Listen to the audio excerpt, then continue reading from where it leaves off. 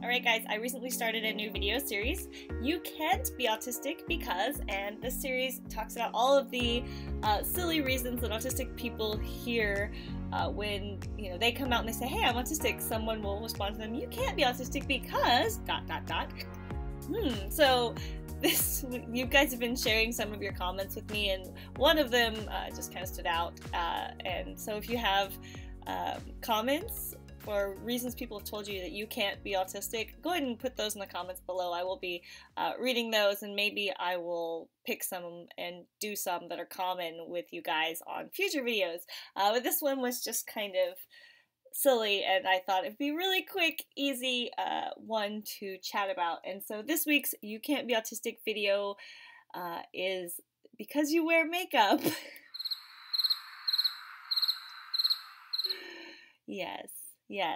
Okay. I almost could just sit here and not say anything with my makeup on and just... Anyway, okay, we're gonna talk about this one seriously. Sorry, guys. So, there are a few reasons that people would say that they think autistic people don't wear makeup. I'm just going to start with one that might be a practical explanation. Sensory issues. Makeup can be really uncomfortable for people who have sensitive skin and skin sensory issues. I personally have very sensitive skin, and my skin is prone to breaking out, and my skin is just very tender and delicate and soft, and I use organic, natural powder makeup. I have a lightweight powder foundation. It's physician's formula.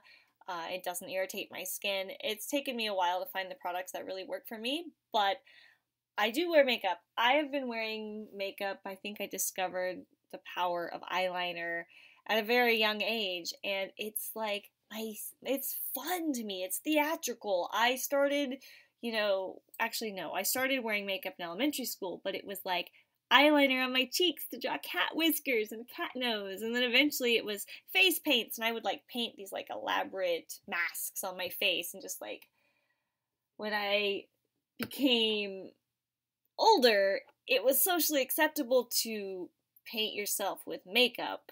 People would ridicule you if you went to school with face paint, and I don't think your teachers would actually let you go to school with face paint. I would have tried. I probably would have tried if I could have gotten away with it. But for me, makeup is a fun, artistic thing that I enjoy doing. I know lots of autistic people who wear makeup. Yes, autistic people can wear makeup. Someone has also said that autistic people lack the social awareness to put on makeup, and I'm just not even going to touch that one.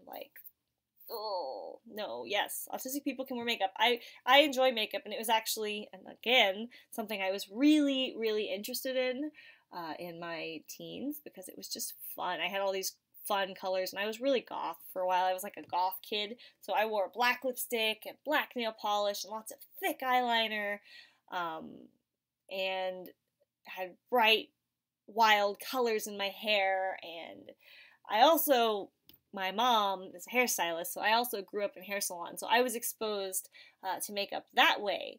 So I was exposed to makeup, and I've been around makeup pretty much my entire life, and so I am an autistic person who wears and enjoys makeup. So we're out there, we exist. I could think of a few others off the top of my head. Shout out to the Audis who wear makeup. If you like this video, give me a thumbs up, give me a comment. Do you wear makeup? I know some of you said you cannot stand makeup for sensory issues, so let's also say there are Audis out there who don't and cannot wear makeup. But there are Audis who do, just like neurotypicals.